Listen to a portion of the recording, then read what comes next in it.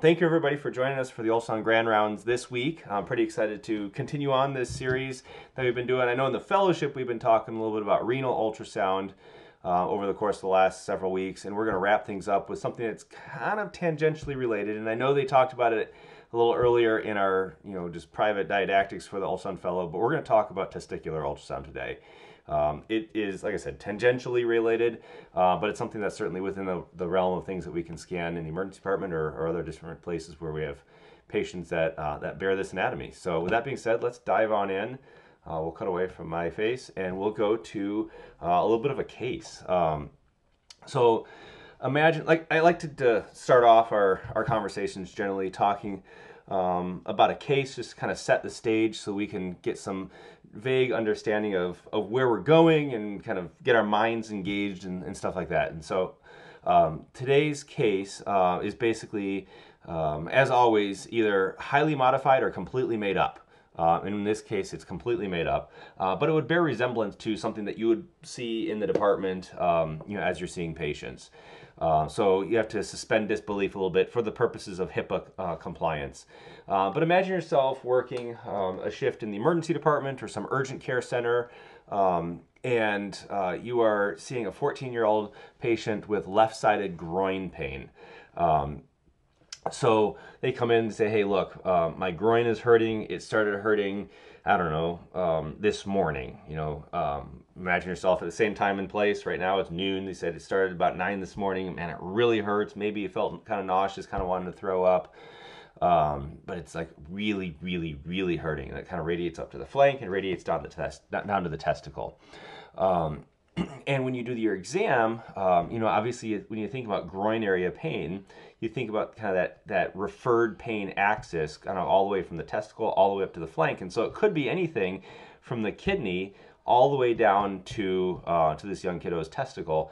And so you have to think about things in that spectrum. And, I was reminded the other day when I was seeing patients, I had a young pre-teenage person with flank pain. I'm like, oh, it can't be a kidney stone because of the age. It just seems unlikely. And they ended up having a kidney stone. So you have to think all the way up. But then as I try to remind myself when I'm seeing patients clinically, as well as when I'm working with my residents and say, hey, look, they come in with lower abdominal pain, you have to consider what's under the pants, right? Especially for these young dudes. You can have really weird referred pain patterns that has a testicular origin that's now causing you pain kind of in your right lower quadrant and your suprapubic area, or the kind of the groin, inguinal area. And so you have to think about that. And so when we do our thorough exam, you notice that there's some tenderness, maybe not so much in the way of CVA tenderness, but they definitely have some scrotal tenderness, very a tender kind of left hemiscrotum here. There's an abnormal lie. One side looks a little bit different than the other. And so as you're examining it, maybe they scream when you kind of try to palpate, but from an appearance standpoint, there's no like erythema, no infectious symptoms, and so you try a cremasteric reflex, and either due to lack of skill or due to the patient's presentation, it's really kind of, it's okay on the right side, but not really terribly clear on the left side. And so it kind of leaves us with this whole idea of, okay, we got to do something next, right? So we have to then kind of use our doctoring skills, and we got to come up with some differential diagnosis where we say, okay, here's the patient's presentation, kind of left lower quadrant, left inguinal area pain, maybe seems to have a testicular origin, although renal is certainly a possibility, but less likely given our exam. What's our differential? And so you work your way all the way down that anatomic pathway of, could they have some kidney problem, whether it be like an infectious problem or a stone, or they have a ureter problem like a stone in transit, or a UTI, pyelo, it kind of hinted at that. But then also like we're getting down to the scrotum, so we're like, is this a testicle that's torsed? Is it epididymitis orchitis? All things like this, or maybe it's just like a large hydrocele, So that differential diagnosis kind of opens up a workup pathway. And since the epicenter of all this patient's pain seems to be kind of in that left hemiscrotum, we're going to really go there with the rest of our thought process, and then obviously workup in this particular case. And so that brings us to today's topic, right? I have humorously titled this Twisted, right? It's a the ultrasound evaluation for testicular torsion. And this is really an opportunity for us just to kind of evaluate ultrasound, how we can apply this, again, in our emergency department, if you have a patient on the wards that you happen to be seeing, or in the urgent care environment, how we can use ultrasound to evaluate these patients. And it's really an opportunity for us to re-engage with our junior high selves and just kind of snicker a little bit as we can think of all these amazing puns that we're talking about. Testicular torsion, kind of with that warped, twisted sense of humor that we all physicians have. So with that being said, let's dive on in and talk a little bit more about testicular ultrasound.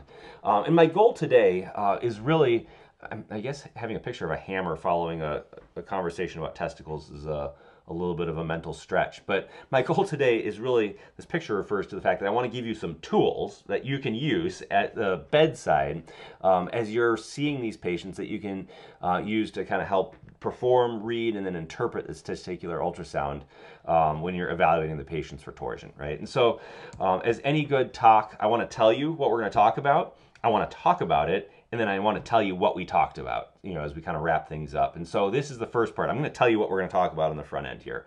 We're going to talk about testicular torsion, right? And specifically, after we talk a little bit about torsion itself, and I don't want to supplant kind of the urologist level expertise in that regard, but if we talk a little bit about testicular torsion, we're going to talk specifically, and probably for the most of our time, about the ultrasound findings, namely the grayscale findings, the color Doppler findings, and then the spectral Doppler findings, and then we'll wrap it all back up, and hopefully that gives us some more tools that we can use to to demystify and kind of untie the knots in our brain as we're looking for for these testicular torsions. You like that pun? I'm gonna keep doing that. So testicular torsion by itself, right? Big picture is a twisting of the testicle and the spermatocord inside the scrotum, right? Leading to acute testicular pain and ischemia, and ultimately that's resulting from this vascular compromise. So we don't have enough blood flow because we've kind of pinched off the supply, and that's going to cause some ischemia and long-term effects if we don't reperfuse this testicle, and obviously loss of function and things to that effect, right? And if untreated, it will result in testicular infarction and testicular loss, right? And so as a kind of a broad entity, we got to think about it can happen, in these two peaks, right? Generally, we see it in infancy, and then kind of this adolescence. Although, any of us who's been practicing long enough in the appropriate clinical settings would say that it can, we've seen it happen in age ranges outside these typical standard bimodal peaks. But it certainly is, something that you would see kind of traditionally clustered inside those peaks. And there's two different ways of categorizing these things, and we'll talk about it here in just a minute. You have either the intravaginal testicular torsion or the extravaginal. It has to do with kind of the layers and surrounding tissue layers around the testicle. But with that being said, generally speaking, we say salvage rate for testicular torsion is really, really good if you detorse it within 6 hours, right? So if they come in and say, hey man, this thing's killing me, can you do something about it? And you figure it out and do it right away, your likelihood of salvaging this thing is pretty good. But as that time goes by, right, we talk about in strokes and heart attacks, time is brain, time is heart. Same thing applies here. Time is testicle, right? And so as that time goes by, right, and that period of time elapses from when you first notice symptoms, the salvage rate goes down. And so some sources, and the sources are a little bit all over the place, but some sources that I say is that salvage rate is approximately 20% after 12 hours of onset of symptoms. And I think there's a lot of caveats come into play. Is it persistent symptoms, or is it torse, detorse, things like that. But the longer you leave this, the less optimal outcomes you're gonna get. And so really, as the frontline provider, as you're seeing these patients, you really need to get on top of this, get the ball rolling in consulting your specialist and kind of get the diagnosis made. So we should have a bingo of how many puns we can make. So that was another one. Anyway, as we kind of move on here, testicular torsion, like I said, usually follows this kind of bimodal pattern. It's usually seen in infants, seen in older children, but we should always keep it, on our differential diagnosis. And there's some nuances in the anatomy that really come into play. And so if we think about the anatomy itself, the testicle itself here, kind of pictured in that blue and yellow organ structure, sits within kind of the scrotum and is covered on most surfaces by the tunica vaginalis, right? And so you think about just a analogy scenario, right? Think about, take a balloon, right? Fill it up a little bit, and then take your fist and punch into that balloon. You're going to have most of your fist covered with at least one portion of that balloon, right? And then obviously the outside of the balloon is going to be the other portion. But there's going to be a bare spot, right? The place where your wrist is, where you cannot get that balloon to completely envelop your hand. And that's going to be kind of analogous to the anatomy of the testicle as it pertains to this tunica vaginalis. And so that posterior aspect, right, that bare spot, that wrist corollary, as it were, is really going to help anchor that testicle inside the scrotum and help it not twist. But when you have abnormalities with that, when that bare spot is maybe smaller than it ought to be, or is abnormal, it gives us what's called those bell clapper deformity, and provides less anchoring for that testicle and allows it to kind of torse or twist inside inside the testicle, and that's where we get kind of this idea of the intravaginal testicular torsions, right? Inside that tunica vaginalis, where the whole thing just kind of twists inside of it. Contrast that with the extravaginal testicular torsions, where the whole thing, right, just torses and can cause some problems. But ultimately, at the end of the day, right, what happens is that twisting provides some compression of the vasculature, first the venous side, then the arterial side of that testicle, that then is going to result in kind of a loss of blood flow to that testicle.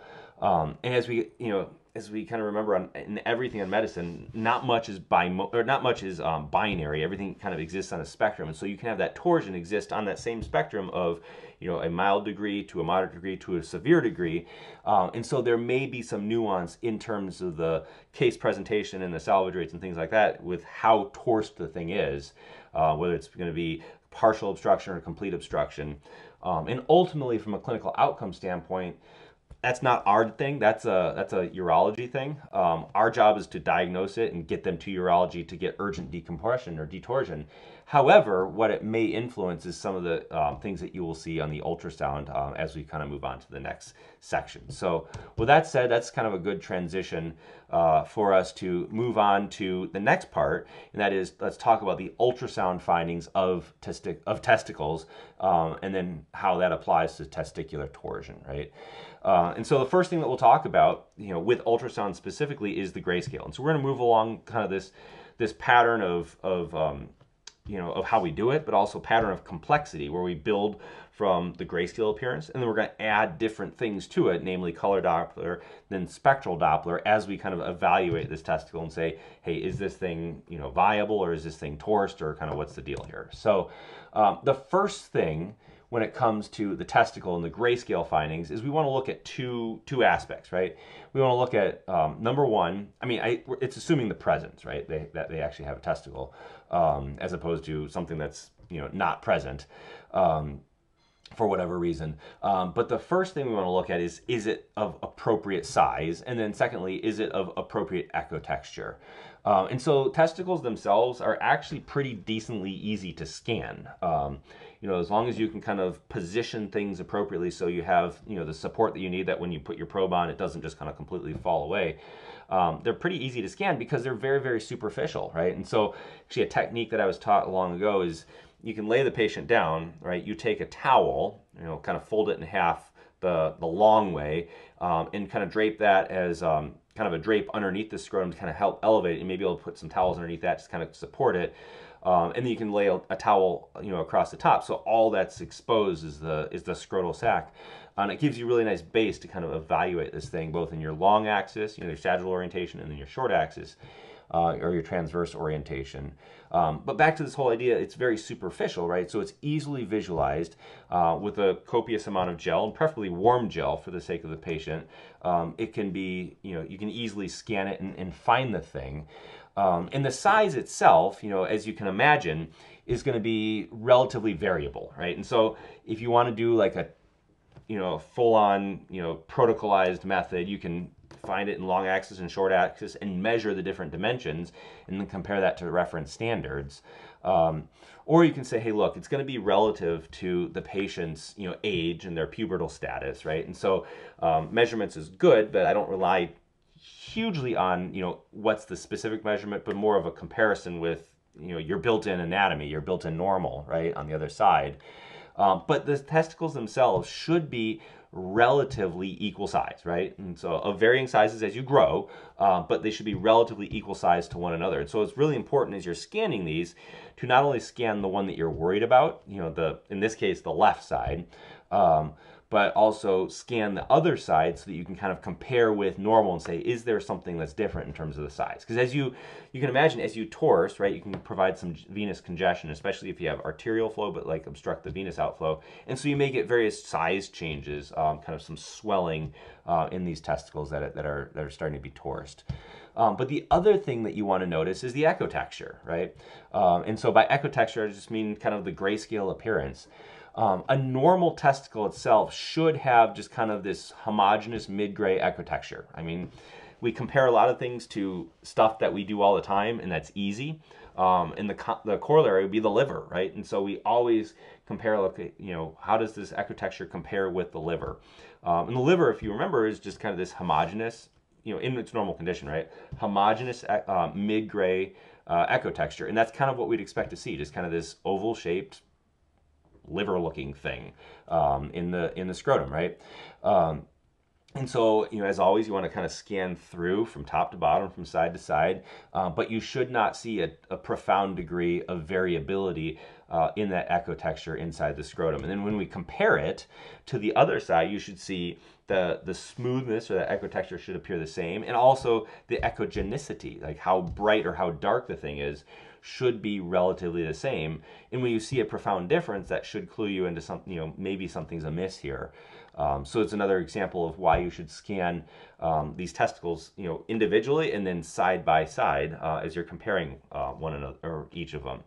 Now, the caveat to that, and one thing that you'll notice, is an anatomic, like a normal anatomic structure, and you may see this hyperechoic linear band that kind of disrupts the normal homogeneous echo texture of this testicle. And this is normal, right? This is called the mediastinum of the testicle, and is basically embryologically an invagination of the tunica albuginea, but it also serves kind of that hilum, or that point of entry for the vessels and the ductwork of the testicle. And so we can kind of imagine a corollary like with lymph nodes, where you have kind of that hilum and then the surrounding cortex. It's kind of a similar idea here. This is just the anatomic variant that you would expect to see, or not anatomic variant, this is the anatomic normal structure inside the testicle, but the rest of it should remain decently homogeneous and pretty boring, essentially.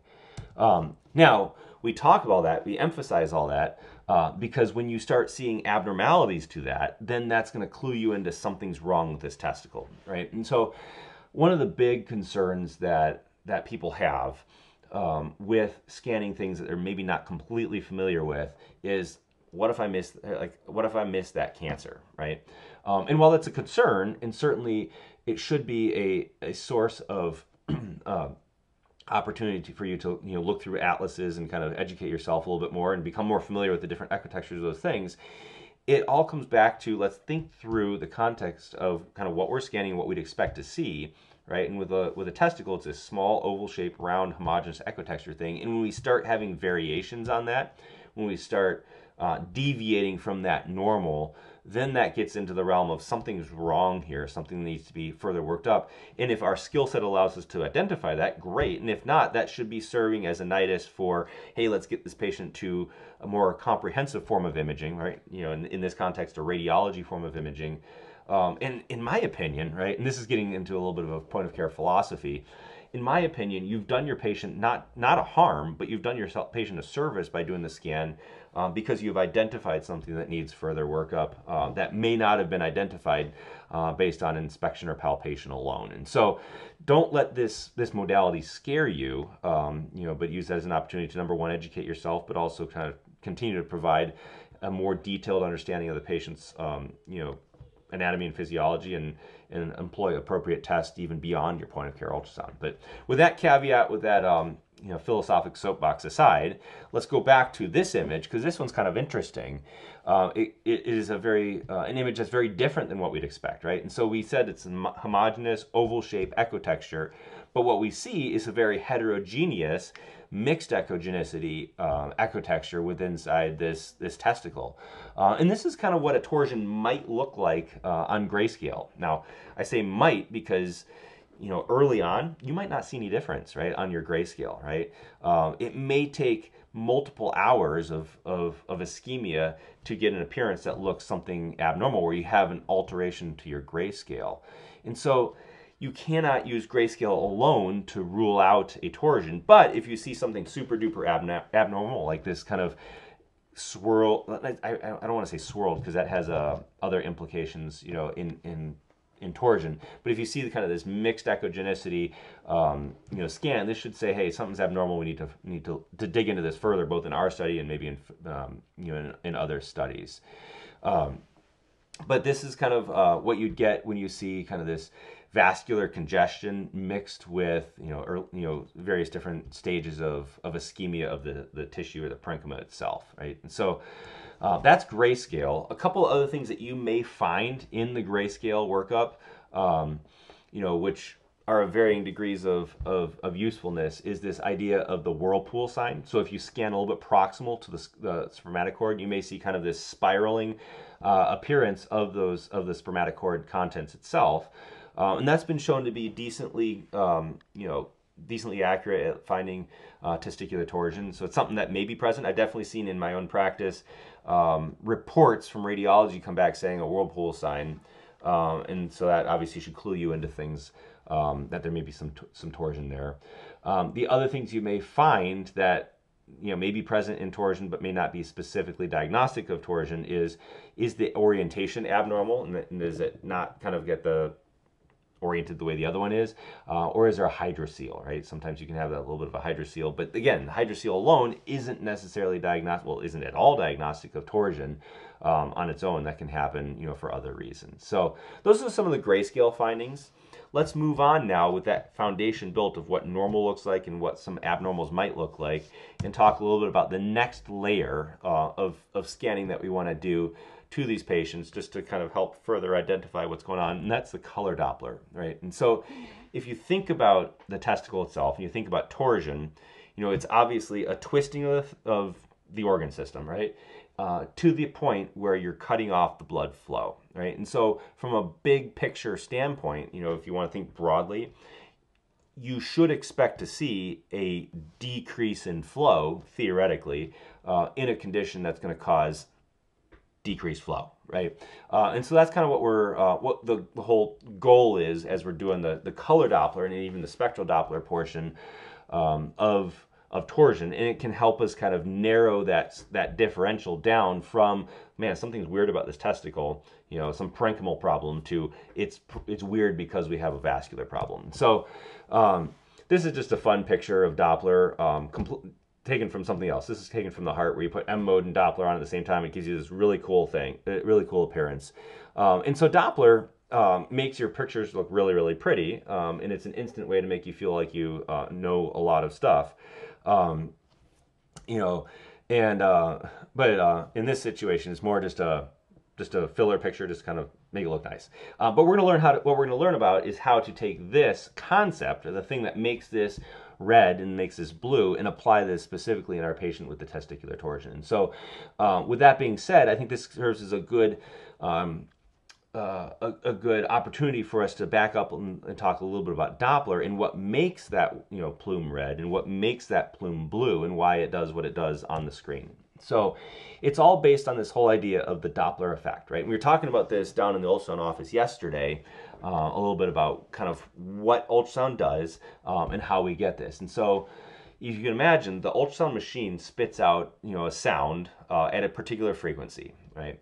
And it receives that frequency back, or that sound back, and if it receives it back at a frequency other than what it sent it at, something happened in the course of transit, that caused that frequency to change, right? And so if the frequency was sent out at X and it came back at X plus 5, something happened to speed up that frequency, versus if it came back at X minus 5, something happened to slow that thing down. And so there's, in this situation, what we see on the far left of the screen, a delta F, right? A delta frequency. And we know from the Doppler principle that that is happening because of some impact of a moving object, right? The analogy that I like to give is, when you hear the ambulance go by and the siren is high pitched, and then as it passes you, it goes to low pitched. Or one of my sons loves trains, right? And you can kind of imagine that train whistle going by in your head. It goes from this high pitch down to this low pitch as the thing passes you. And that's the example of the Doppler principle in action, right?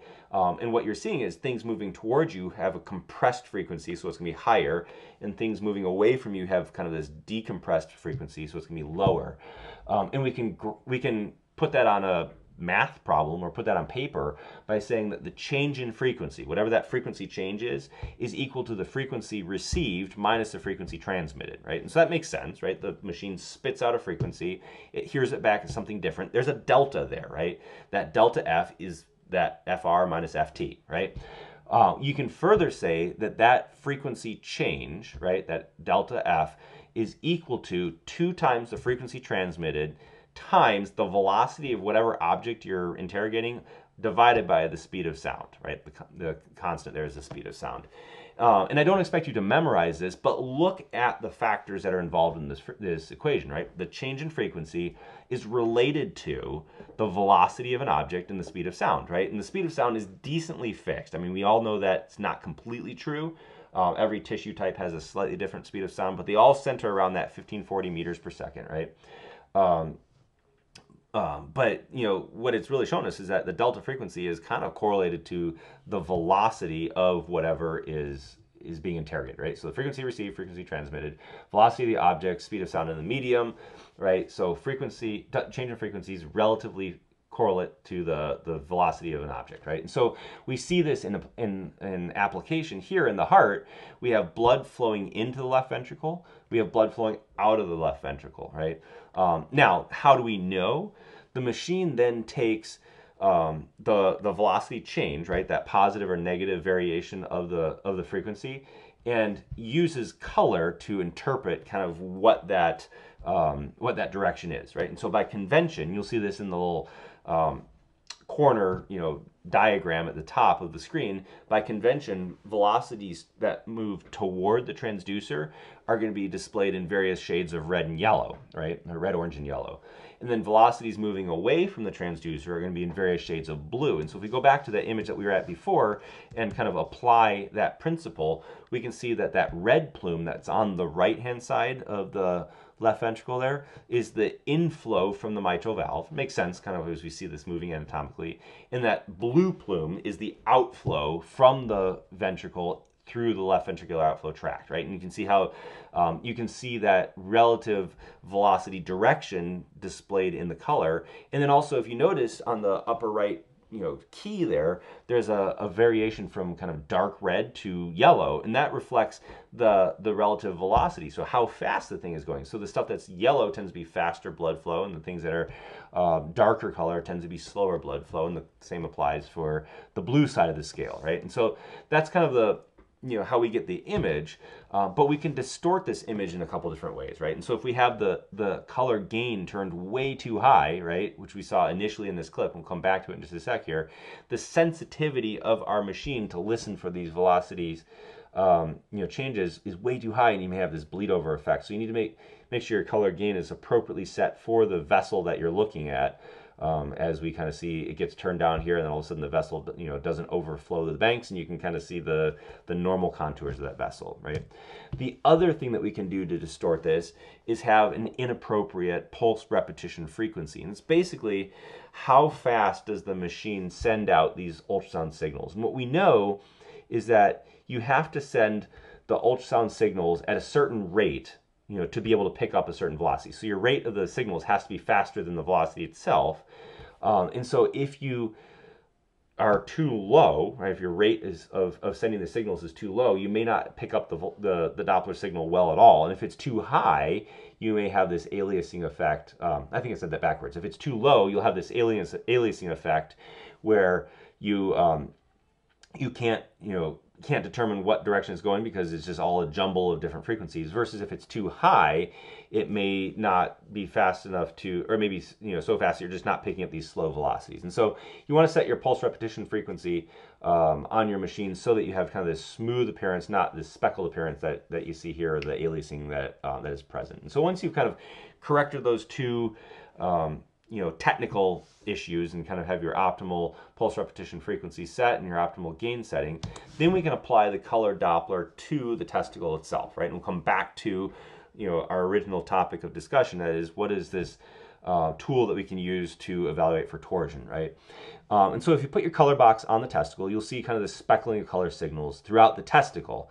And as we can imagine, this is going to represent blood flow, like these small little vessels that are going to go either toward the transducer or away from the transducer, as is demonstrated by the red and the blue flow in the testicle. And what we have to remember here is red doesn't equal artery and blue doesn't necessarily equal vein. You know, it might, depending on the direction, but it doesn't always correlate, right? And so you can have red signals here that are venous, and you have blue signals that are arterial, and vice versa. And so what we're looking here is a gestalt of how perfused does this testicle seem to be, right?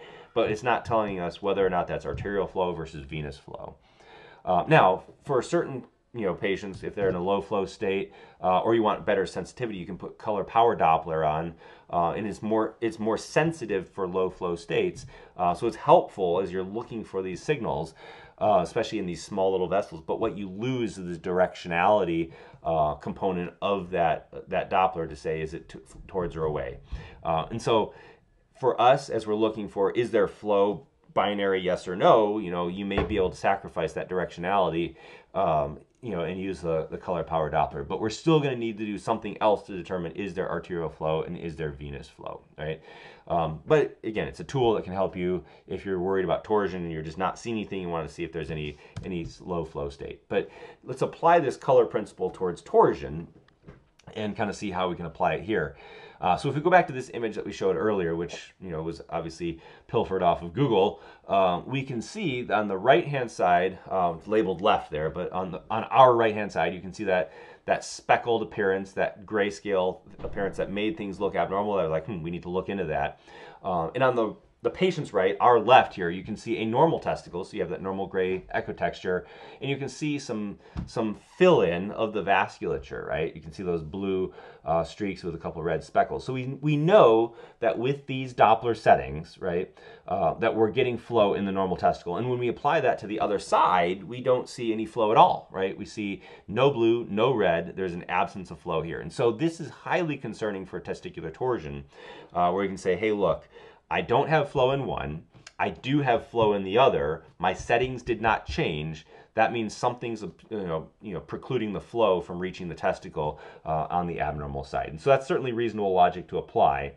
The caveat to this is you have to be very careful that you apply the same Doppler settings to either side of the testicle, right? So it doesn't do you any good to do one settings on one side, some other settings on the other side, because that's really going to affect the view that you're going to have. And so it's good to do to evaluate each testicle individually, but also, to the extent that you can, get a shot of both sides at the same time with the color box overlying both testicles to show that there is either similar flow on both sides or there's a variation of flow from side to side, right? And so that's the findings of Doppler or color Doppler ultrasound testicular torsion, basically loss of Doppler flow or asymmetry of flow. And again, another caveat that we have to keep in mind is if you have a detorsion event, right? So if you were ischemic and you have this detorsion event, you may have, for a period of time, this kind of subsequent hyperemia.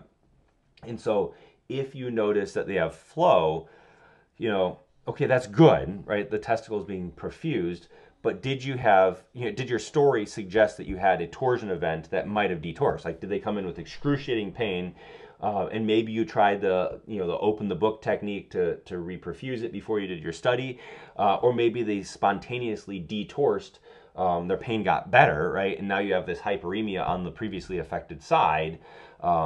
It may not rule out that they didn't have a torsion. It may just say, hey, look, we've we've been able to reperfuse this thing. So keep that in mind. Having flow doesn't rule out the past. It just shows you kind of what's going on in the present, right? And so with that kind of tool kind of discussed, let's go now to the spectral Doppler, which is going to be that third level, that more complex level of scanning that we're going to apply to this patient as we try to determine, does this testicle have evidence of torsion. So we talked about the grayscale, kind of how it looks normally, how it looks abnormally. We talked about the color Doppler appearance, how it looks normally, how it looks abnormally. Let's now look at spectral Doppler and see if this tool can help us out as we're evaluating these patients. And so spectral Doppler, again, let's just back up. Spectral Doppler in general is a graphical display, right, of these Doppler changes, right? So remember we talked just a few minutes ago about how movement in a tissue or movement of blood can cause that change in frequency, and then the machine is displaying that.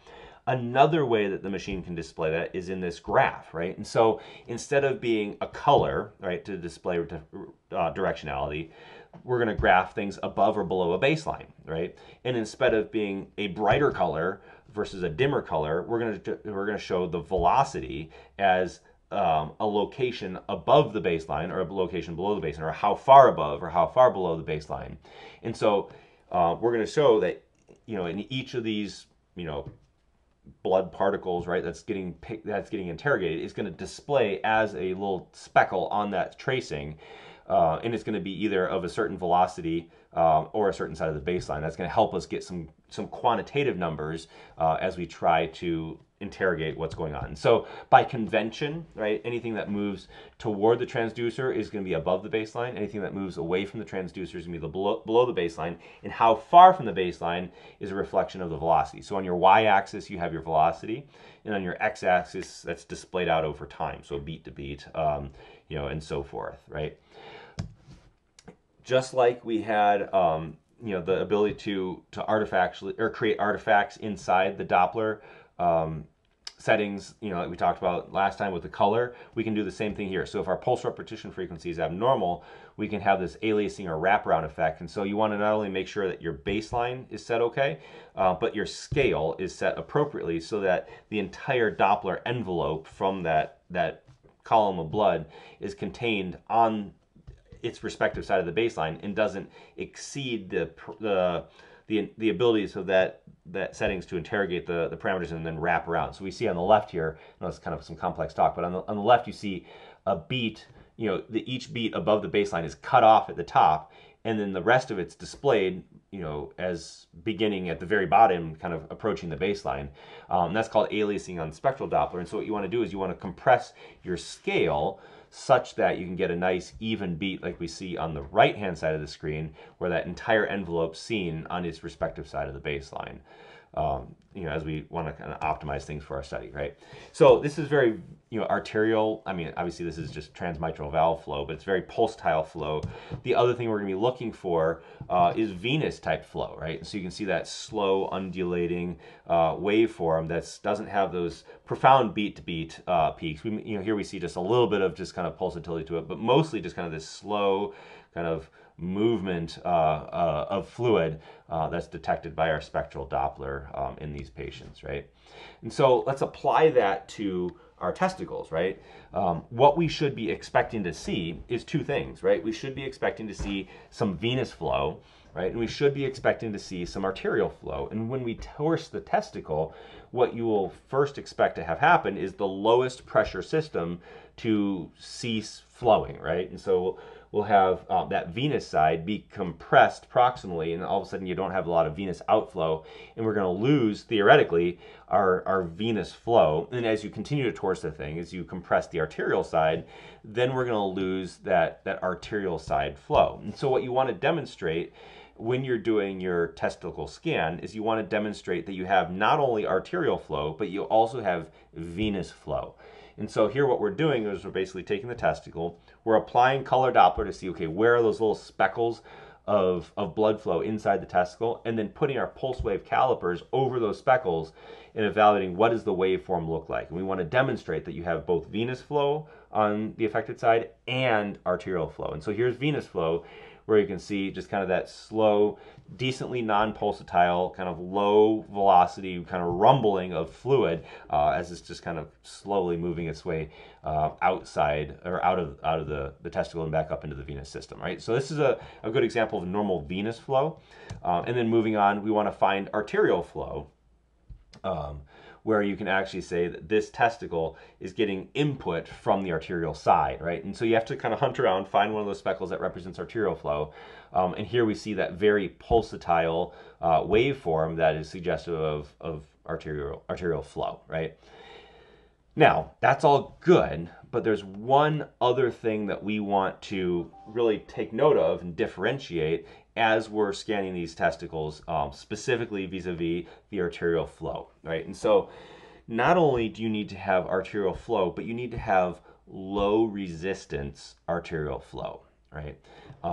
And if you haven't kind of been, read or heard about this concept, there's two different types of flow, essentially, that we're going to pick up on ultrasound inside the body. It's going to be either high resistance or it's going to be low resistance. And I suppose you can make an argument that there's a spectrum there too, but generally speaking, if you put your probe on something, it's going to be one of those two patterns, right?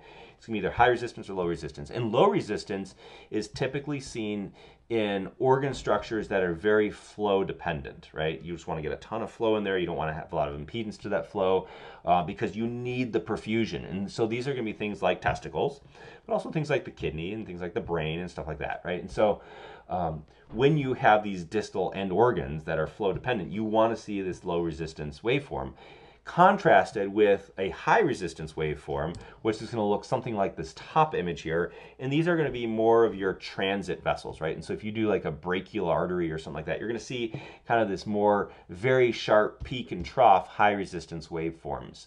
And so the difference that you're going to notice is one of two things. It's going to have kind of that more sharp peak, right?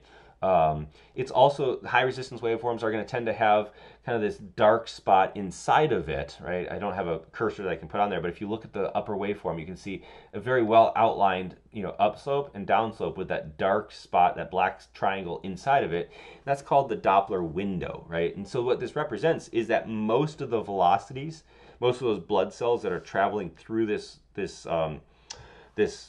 in this situation, a blood vessel, but this transit system, are going in a very narrow band of velocity ranges, right? So it's this, again, this high resistance flow, right? So you have this spectral window. Compare with the bottom one, right? This is gonna be a low resistance circuit where you have a loss of that spectral window, which means a lot more of these blood cells are going to go in a variety of different velocities, not just all within this narrow band. And so you'll see that's number one, kind of that loss of the spectral window.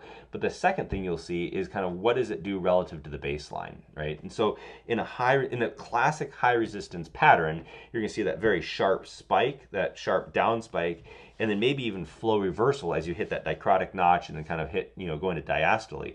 So most of your flow happens in systole with some reversal of flow or not a lot of flow in diastole. But we know that's not what happens in these distal organ systems, right? In the testicles, a lot of the perfusion happens not necessarily in systole, but throughout diastole, right? And so in these low resistance circuits, you'll see not only that closing of the spectral window, but you'll also see that the velocity does not return down to baseline throughout diastole. And so we'll go back to this one here. You can see the kind of that gradual up spike, and then this gradual over the course of diastole, loss of velocity as we're waiting for that next systolic beat. And so this here is a classic example of low resistance patterns, and it's what you want to see as you're doing your scan of these testicles. If you start seeing, oops, it went too far. If you start seeing a transition from low resistance to high resistance, then you need to say, hey, do we have some partial torsion going on where we may have some obstruction to flow, right? We may be converting that low resistance into a high resistance, but not a complete loss of arterial flow. And it may be an early marker of kind of worsening things that may be coming down the road. And in my opinion, certainly an indication to get your urology consults on board and say, hey, look, I think I got something that's partially torsed here that needs to be looked at. And so with that being said, that's kind of the main gist of testicular ultrasound. And like I said, I told you I was going to talk about it, or tell you what I was going to talk about it, and then kind of tell you what I talked about. And so as we wrap up and as we review, we want to remember kind of the 1, 2, 3s of testicular ultrasound. Number one, what's the grayscale? Is it of a similar size? Is it of a homogeneous echotexture? Or are we violating those rules? In which case we go to number 2, right, and say, okay, do we have color Doppler on the testicle? Like if there's no color Doppler on one and there is on the other and the settings haven't changed, then you got to be worried, right? And then we want to take that to the next level, right, and add the flow aspect on it and say, I want to not only show that I have venous flow, right, because I can have color on a partial torsion, right, that I still lose venous but still have arterial, right? So I want to show that there's both venous, right, and I want to show that there's low resistance arterial waveforms. And so number 3 is, can you find a venous waveform, and then can you find an arterial waveform as you're evaluating this patient? If you can go all the way 1, 2, 3 and find all those things, right, then you can be decently assured that this patient's testicle is probably not torsed, and I need to start looking for something else as the cause of their pain, right? So hopefully that has been able to add another tool in your toolbox. Again, having a picture of hammers in a lecture about testicular torsion sounds a little bit painful, but the picture is designed to be kind of a memory jog to say this is a tool in your toolbox as you apply these scans to your patients and evaluate the patients at the bedside.